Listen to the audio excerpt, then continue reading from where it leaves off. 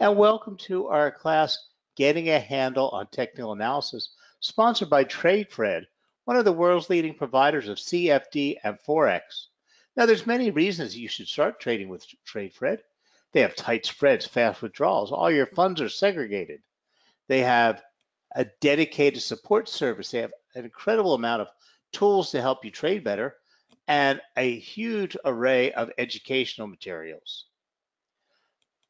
When you trade with TradeFred, you get news and blogs, daily reviews, the economics counter, trading signals, or you can sign up for the Forex Academy and get all of your TradeFred questions answered. You get a full library of ebooks. You can attend all their educational webinars and watch all their video tutorials. So there's many reasons to trade with TradeFred, but most of all, they are a regulated provider, regulated by CISIC and passported throughout the European Union. They're also a member firm of the Investor Compensation Fund, so all your funds are safe and insured at all times. Now, because they are a regulated provider, I need to give you a risk warning. So if you can read along this page, I would appreciate it while I read you the first paragraph. Trading in the financial markets may result in the loss of your deposited funds. Please ensure that you fully understand the risks or seek independent advice if necessary. Now, when you trade with TradeFred, you have a choice of platforms. You can trade on their incredibly dynamic online CRX platform, where you simply log in and start trading, or you can use their mobile device, one of the most advanced mobile apps in the marketplace, or you can download their MT4 platform for a more professional environment. You also get signals pushed directly out to your platform, and you can watch them. They tell you all the indicator readings. They tell you when to trade, what asset to trade, where it's going, and you can use them as your alerts to keep you on top of the markets. So now let's get started with getting a handle on technical analysis. Now, by the way, tonight's class is being recorded. And if you want to see a recorded version of the class, if you just wait, about 24 hours, you can use the same link you used to come to tonight's class to see a recorded version. Or in about a week or so, it will also be uploaded to the investing.com website, where investing.com's who sponsored tonight's class or powers tonight's class, where you signed up for the class. So you can go onto their website, look under education, and they go to webinars on demand. You can also see all the past webinars there, and you can select from any type of webinar you wish to watch. Now, in tonight's class, I'm going to use the word or term security a great deal. But when I use the term security, I'm referring to any tradable financial instrument. This includes stocks, bonds, commodities, futures, indices, mutual funds, and options. While I may imply a specific investment product, like I may say shares, which implies an equity, these investment concepts will work with any publicly traded financial instrument in the open markets that has liquidity. Similarly, I intermix the terms investing and trading. Now, what we're all here for tonight is really trading. We're simply day traders, short-term traders, swing traders, trading to make a profit on holding an asset for a short term. Where investors really buy an asset and put it away for a longer term. But the terms are interchangeable for tonight's class. So typically an investor takes a long-term position, while a trader takes a much short-term position. In either case, the basic concepts and techniques presented tonight's class are equally adept. Because words are like money. There is nothing so useless unless when you're actually going to use them. So what is technical analysis? Well, technical analysis helps you decide, should I buy today? What will the prices be tomorrow or next week or next year? Wouldn't investing be easy if we knew the answers to these seemingly simple questions? At last, if you're attending tonight's class in the hopes that technical analysis has the answer to these questions, I'm afraid I have to disappoint you early. It doesn't.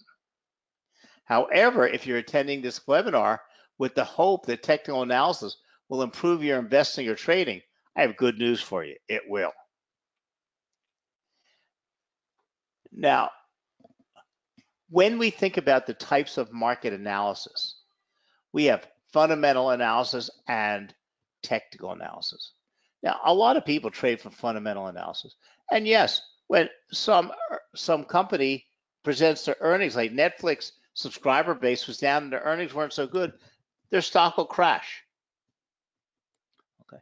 But on the other hand, you might know it's going to go down, but how do you determine how far down it's going to go? Or maybe the market's already took it into effect and is already trading at a low. Or maybe the market's bought at a low and they're willing to they're overlooking the information. You're only going to get this through technical analysis. Okay. And that's the difference. Fundamental analysis can help you decide to make a trade, but it's not going to give you an entry point and an exit point. It's not going to tell you when the trend is reversing. It's not going to tell you when the buyers are coming in and out of the market. The term technical analysis, though, or the field of technical analysis, is a complicated sounding name for a very basic approach to investing. Simply put, technical analysis is the study of prices. And it's done with charts as the primary tool. So anytime you look at a chart, you're performing technical analysis. Some people refer to chart analysis, but it's technical analysis because all analysis is done on charts, or technical analysis is done on charts. So if you're just simply looking at a plain old simple line chart, you're still using technical analysis.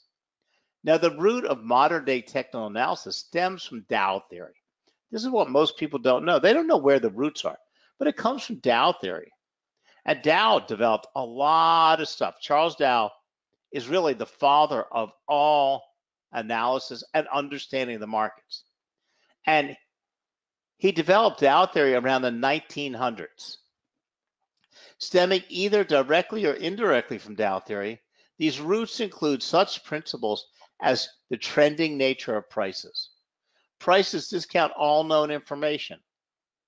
Confirmation and divergence, volume, mirroring changes in prices, and support and resistance. They all come from the basics of Charles Dow's Dow theory.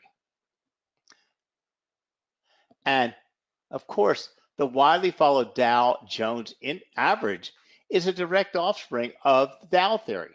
Charles Dow's contributions to modern day technical analysis cannot be understated. His focus on the basics of security price movements gave rise to a completely new method of analyzing the markets. Now, we also have to remember, and this is a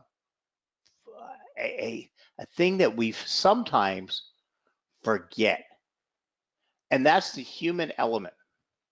Because everybody thinks, oh, today I can download a robot, or I can get an app that'll do something for me, or I can use quantum. They're going to tell me everything I need to do, and I'll make a fortune. Well, if you could all trade by robotic trading and never be wrong, wouldn't everybody be billionaires? And remember, on every side of a winning trade is a losing trade. And this is because the markets are made up of human beings who exhibit individual psychological responses. The price of a security represents a consensus. It is the price at which one person agrees to buy and another agrees to sell. The price at which an investor is willing to buy or sell depends primarily on his expectations. If he expects the security price to rise, he will buy it. If the investor expects the price to fall, he will sell it. These simple statements are the cause of a major challenge in focusing or forecasting security prices because they refer to human expectations. And so if we keep in mind at all times that all the analysis and all the decision and all price action on charts is part of the psychological makeup of the markets, we'll understand that it's very hard to use mathematical formulas and not a human element to understand what's happening in the markets, because you have to be able to think about how other people are thinking. So as we all know firsthand, humans are not easily quantifiable nor predictable. This fact alone will keep any mechanical trading system from working consistently. Because humans are involved, I am sure that much of the world's investment decisions are based on irrelevant data. Our relationship with our family, our neighbors, our employer, the traffic, our income, and previous successes and failures all influence our confidence, our expectations, and our decisions. So even if you're a big trader with a big bank, you had a big fight with your wife in the morning, and you want to leave early because you got a kid's school play, your mood for that day is going to be different. So even though all the figures you're getting, you've got the most important data in front of you. You've got the most advanced computer system, robotic system, and mathematical calculations. Your decisions one day might be slightly different than your decisions the next day. And we're not talking about whether you're going to buy or sell, but the point you push that button to execute the trade. Maybe today you're a little bit more cautious, so you're going to execute the euro 116.05. Maybe if it was a different day and you had a couple successes earlier today and your wife gave you a kiss on the cheek and you were in a really good mood, maybe you would have executed 116.02. Who's to say? So security prices are determined by money managers as well as home managers, students, strikers, doctors and dog catchers, lawyers and landscapers, and the wealthy and the wanting. We all make up this money and this market. The breadth of market participants guarantees an element of unpredictability and excitement. Now, when I started to trade 40 years ago, we were doing mostly trading by hand, and there were very few people in the market. There were professional traders, and all of us sat in the pits at brokers, at brokers' offices, because the data would only come by ticker tape, because there was no internet, and so we moved slower. But the human element was less because we were all, and whether you were a trader in New York, a trader in Chicago, whether you lived in London, we all kind of thought the same. We were all made up of the same. We were all these emotionless people that had done all of these calculations. Well, once the world moved to online trading and the markets got filled of thousands and thousands and thousands of people from all different backgrounds, there were all different psychological makeups. Even if you're now a professional trader that trades all day and trades ahead, you're trading in your house or your little office, separated and segregated from all of those professionals out there. You have very little interrelations. So it's changed the makeup of the markets. It's changed the psychology and the people's psychology behind the markets. So if prices are based on investor expectations, then knowing what a security should sell for becomes less important than knowing what other investors expect it to sell for. That's not to say that knowing what a security should sell for isn't important, but there is usually a fairly strong consensus of a security's future earnings that the average investor cannot disprove. Now, in my experience, only a minority of technicians can consistently and accurately determine future prices. However, if you are unable to accurately forecast future prices, technical analysis can be used to consistently reduce your risk and improve your profits.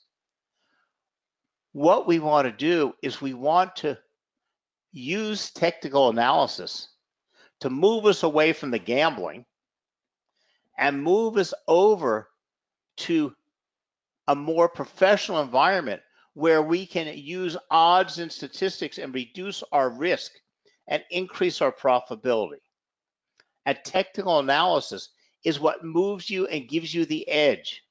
So the best analogy I can find on how technical analysis can improve your investing is a roulette wheel. And I hate to and don't sit out there and think that he's saying investing is gambling. It isn't.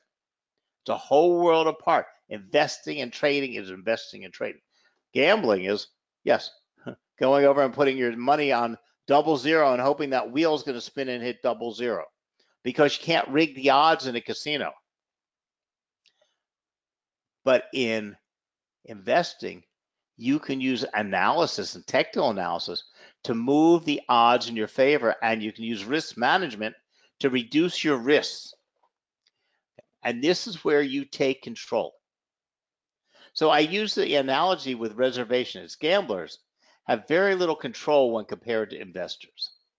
Although considering the action of many investors, gambling may be a very appropriate analogy, and that's one of the problems. Too many people come in this market and they're gamblers. They're not traders or investors.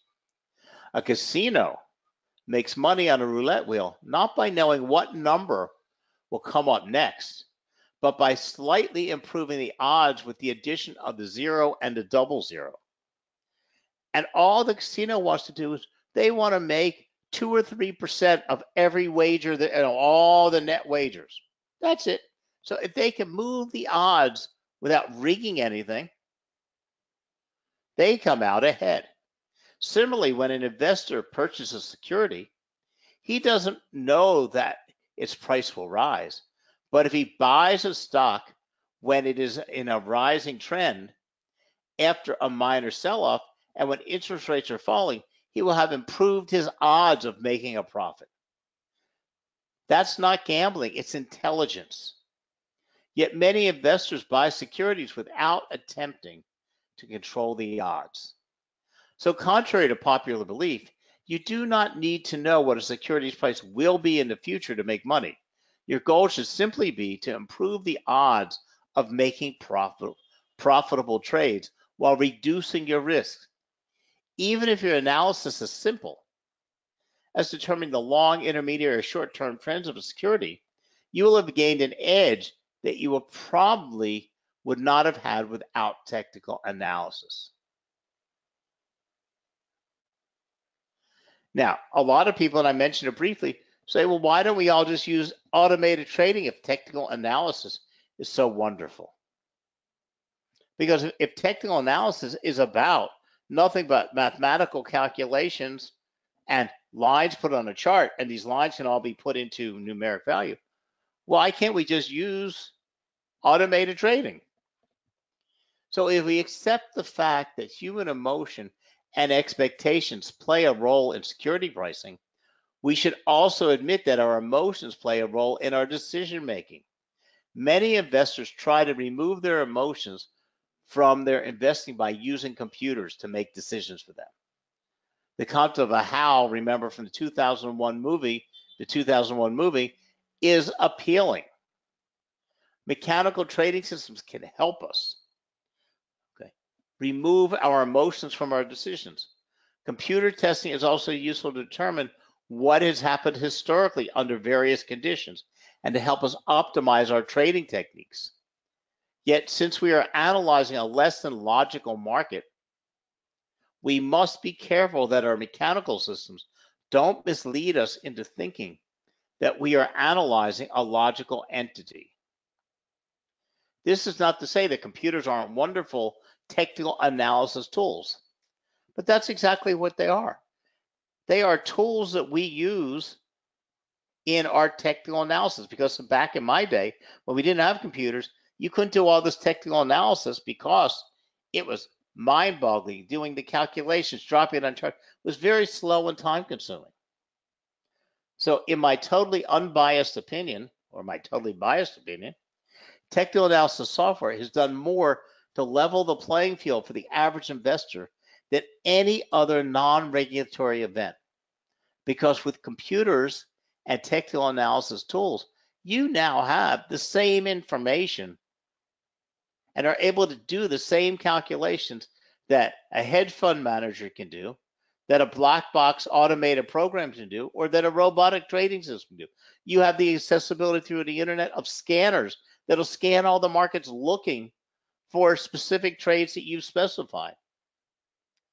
But as a provider of technical analysis tools, I caution you not to let the software lull you into an unbelieving market as logical and predictable as the computer you use to analyze them. So technical analysis is based almost entirely on the analysis of price and volume. The fields which define a security's price and volume, we're going to take a look at. But because we want to understand, and we do realize that the human element plays a aspect in trading, and we understand this, we can then look for historical price patterns in charts. We can look at support and resistance zones in charts, prices where the buyers and sellers have hemmed and hawed in the past. And this is why, because the psychological makeup is we expect a person to react the same way this time as they reacted last time when we had an asset doing the same thing. Now, most of us stop to think that technical analysis are these big involved mathematical calculations that fall under the field of technical indicators that are put on the bottom of our chart, like RSI and stochastics. But there's a more basic part of it. It's trend lines. And remember, I told you technical analysis is anything that's done on a chart. Well, price patterns and patterns are one of the most important things. Technical analysis involves looking at patterns in price history to determine the higher probability time and place to enter and exit a trade. As a result, technical analysis is one of the most widely used types of analysis. Since online trading in most cases involves only major assets, the movement on a chart from the price action generally gives us clues about hidden levels of supply and demand. Now, technical analysis is a bit of a misnomer since it's really not that technical. A better name for the use of charts to make investment decisions might be risk-reward analysis or even market psychology. Sure, there are some complex mathematical concepts involved with some of the more esoteric indicators. But at its core, technical analysis is simply a method of determining if an asset is worth buying or selling. Basically, technical analysis is going to tell you if the move up in the trend is staying strong and will it continue, or is it weakening and coming down? And what type of momentum does the asset have on that trend? It tells you this, you want to see the trend through this trend and how long it's expected to last. So once we identify this, we are way ahead of the game with regards to assembling a winning portfolio. Simply stated, technical analysis is the study of data generated by the market from the actions of the people in the market. Now, such data includes price levels that have served as turning points in the past, the amount of stock or assets being traded or bought and sold each day, which is known as volume, and the rate of change in price movements known as momentum. These are the basics. These are the most important ones. Technical analysis also attempts to measure the collective investor psyche, calling heavily on the psychology of crowds and the cycle of greed and fear. What is the most well-known index that you hear about all the time? It's the VIX. It's called the fear index. It's actually measuring the amount of fear in the marketplace. Was investor sentiment ever as negative as it was in March 2009 when the markets came crashing? Critics will point out that forecasting future price movements based on past price movements is akin to reading tea leaves or divining the future from the textures of chicken entrails. And that's how a lot of people say it's a whole bunch of garbage. Okay, and there's a whole bunch of garbage out there. Many of the high priests of fundamental analysis are quick to call technical analysis the world's alchemy. Indeed, chart watchers cannot predict the future any better than your broker, your spouse, or a Ouija board. But what they can do better than most is to make a decision about what to do, to buy or sell or hold, based on probabilities of actions of others given certain conditions. In other words, if a pattern on a chart appears, a chart watcher can create a framework for what the market might do if and when the price breaks free.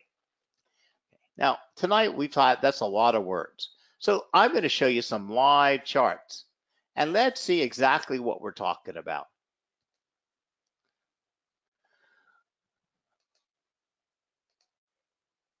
Okay. Now, these are not charts I'm advising you to trade. I'm not giving you any secret trading information. I'm not giving you any analysis. What we're looking at here is a chart for Bitcoin, and we see a triangle formation. Now, what we're looking for is a breakout of this triangle because prices are moving up into this apex and the pent-up demand is about to happen. When it breaks out, whether it breaks up or down, we can then combine that with volume and predict the momentum that that asset will have to break out. But we are waiting for something that we can actually see on a chart. If this price is able to break out in this direction, we can then predict the levels we might expect that asset to move to. By combining that with volume, when it does break that level, we can then predict or see how many people, based on human psychology, are jumping in to buy that asset. If it breaks down, we could also do that. But that, because it's done by looking at a chart, is technical analysis. Here we have another perfect unit. This is a chart pattern called head and shoulders. Okay, we've got the full completion of the head and shoulders. Head and shoulders is a reversal pattern on a chart. When it breaks out of that head and shoulders pattern, we would expect a reversal in trend. We had the asset moving in a downtrend, formed the head and shoulders, and look at the push up here in the price. Now, in this case, we've got other technical analysis indicators down below to confirm our interest. But these are chart patterns that appear on charts. These aren't technical indicators. Okay. This is simply looking at price movement on charts. Now, there's all types of different analysis you can do. And last night was a perfect example. We had a beautiful triangle develop. We had the breakout right here. We had our support and resistance zone from our support and resistance eyeballing. We waited for price to break above and look at how that momentum carried it. Well, we simply were looking at the psychology of the markup, the makeup of the markets, and it's part of technical analysis. Look at the jump in volume as the price not only broke out, but then the price broke its resistance zone. So all of this is giving us information about the psychology of the markets, but it all falls in the study of technical analysis. Okay. So we have support and resistance and trend lines, really basic stuff. Then we have chart patterns that appear on our charts. We have volume that's appearing on our charts. And then we can come over here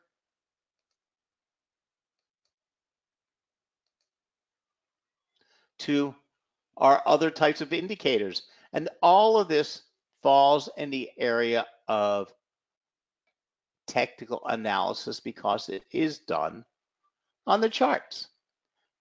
But we have very simple technical analysis and very complex technical analysis. We have indicators which is simply mathematical calculations like RSI, stochastics, and MACD, or we have patterns that we can actually see. We're looking at candlestick charts. Candlesticks are also technical analysis because we're using a trading system to read the candles and look for common prices or common formations. Like when we look for in bullish engulfing or bearish engulfing patterns. We look for three black soldiers, three white soldiers, three black crows. We look for bullish engulfing and bearish engulfing patterns. These are just patterns we're looking for in the candlesticks. All of this, again, is technical analysis.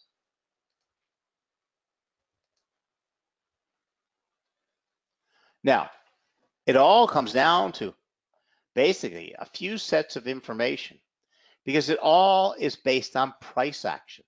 Whether we're looking at chart patterns, whether we're looking at support and resistance lines, whether we're looking at trend lines, or we're looking at Elliott wave patterns, we're looking at GAN whether we're looking at RSI, stochastics, MACD, it's all based on four pieces of information, or actually five: price and volume.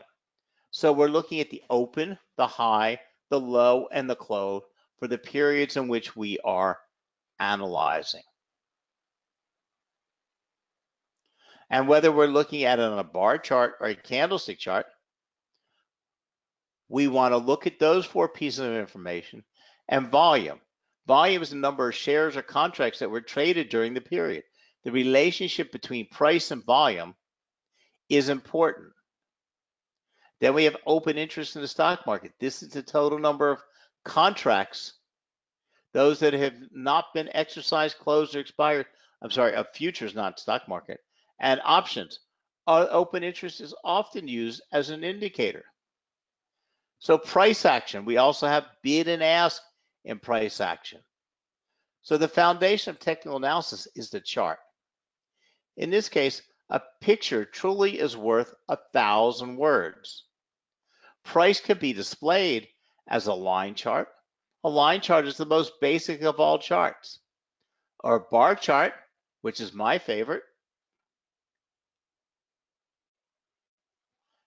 which shows you the open, the high, the low, and the close.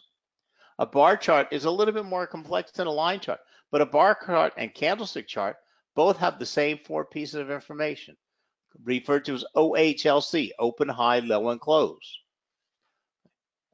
But we can start to see in a bar chart some commonality. We can start to see the patterns. We can start to see which prices were important. Okay, we can start to see trends and movements. And then we go on to one of the most popular in online trading, and that's candlesticks. So although bar charts and line charts were quite popular among Western traders, Japanese candlestick charts and the additional patterns were introduced to the Western world in the 1990s.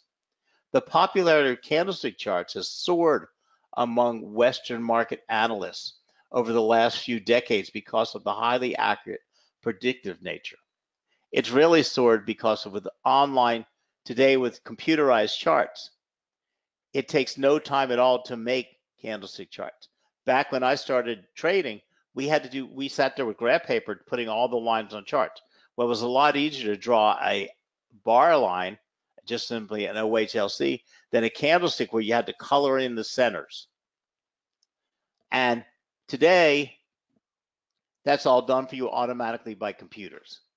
Although most people don't understand the basics of candlesticks, because it's not about the reds and the greens, it's really about the position of the current candle with respect to the previous candle and the next candle and their formations.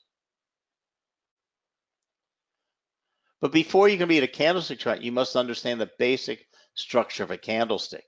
Each candlestick accounts for a specified period, which could be a 1 minute, a 60-minute, a daily, or weekly. Regardless of the time period, a candlestick represents four distinct values on a chart: the open, the high, the low, and the close. Okay. But same pieces of information are on a bar chart. Now, technical analysis is the study of historical price action in order to identify patterns and determine probabilities of future movements in the market through the use of technical studies, indicators, and other analysis tools. Technical analysis boils down to two things: identifying trends, identifying support and resistance through the use of price charts and other time frames. So there's three things you need to know. Markets can only do one of three things. You can either be in an up market, you can be in a downtrending market, or you can be in a sideways trending market. Now, you can have a long-term trend upward with a short-term downtrend in the middle of it, but you can only have these trends. And trends are just about the zigzag pricing or the peaks and the valleys as price moves up. So you're either moving up, making peaks and valleys. Markets don't move that way. They move this way. And by understanding where the price is in relationship to the trend, the short-term and the long-term trend, you can then make predictions about where it might go in the near-term future. Technical analysis of a market can help you determine not only when and where to enter a market, but much more importantly, when and where to get out of a market. Now, technical analysis is based on the theory that the markets are chaotic. Why are they chaotic? Because of human elements, human nature. No one knows for sure what will happen next. But at the same time, price action is not completely random. In other words, mathematical chaos theory proves that within a state of chaos, there are identifiable patterns that tend to repeat. This type of chaotic behavior is observed in nature in the form of weather forecasts. For example, when most traders will admit that there's no certainties when it comes to predicting exact price movements, as a result, successful trading is not about being right or wrong. It's about determining the probabilities and taking trades when the odds are in your favor. Part of that determining probability involves forecasting market direction and when and where to enter into a position. And equally important and more important than any strategy or trading decision is to determine your risk to reward ratio and make sure that you are in balance whenever you make a trade and reducing your risk and limiting your losses. So remember, there is no magical combination of technical indicators that will unlock some secret in trading strategy. The secret of successful trading is good risk management, discipline, and the ability to control your emotions. Anyone can guess right and win every once in a while. Well, without risk management, it is virtually impossible to remain profitable over time. So since chart watching is not infallible, or even more important aspect is that it tells us quickly our assessment of the market's mood is incorrect. And that's one of the nice things when we're watching a chart and we've made this analysis and we've entered a trade, it will quickly tell us when it's moving against us or our analysis was incorrect and give us the ability to get out of the market. So basic chart analysis is rather easy. Let's lay out a set of basic yet powerful tools so you can perform your own technical tests on a security. While professional technical analysis have dozens, if not hundreds, of tools at their disposal, it boils down to really three steps. Seeing where the security is currently trading and figuring out how it got there, determining the power of the trend, and making a comparison of the asset to its peers in the industry and even to its own history. To do this, all that is needed are a few basic technical tools. You can start out with trends and trend lines, add support and resistance, and look at volume, and you can have a successful plan.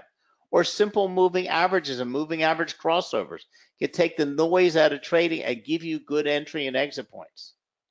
But volume and momentum, these are two indicators that confirm the health of a trend and warn of an impending change. To do this, all you need are some key technical tools and a step-by-step process. So now that we have the theory and the tools, you need to look at the process of going after an area to decide to buy and sell. So if you look at a trend and say when that price breaks, stays above the trend, but hits and bounces off of it, and it moves up to a support line and volume's increasing, you're going to enter a market. Fading volume can tell you that that asset is about to turn. But all you're trying to do is find a trading candidate. So if the asset passes all these tests, we have a candidate to trade. Then you have to decide your risk reward, how you're going to enter a trade, what price you're going to enter a trade, and apply your money management and risk management. Because all the technical analysis does, it gives you a candidate trade and will tell you when the markets are turning against you. But it doesn't have to be complex. You don't have to use all these tools. Chart patterns, trend lines, and support and resistance and volume give you a great system, because no system is going to be right all the time. No strategy can be right all the time. It's your risk management and money management that is the key. So on that note, I'm going to say goodnight to everybody. Thank you very much for joining us. And when you have a chance, go to www.tradefred.com and watch their video tutorials on technical analysis and learn about trends and trend lines. They have another video on support and resistance, and they have another one on applying technical indicators. So have a good night, and thank you once again. Bye now.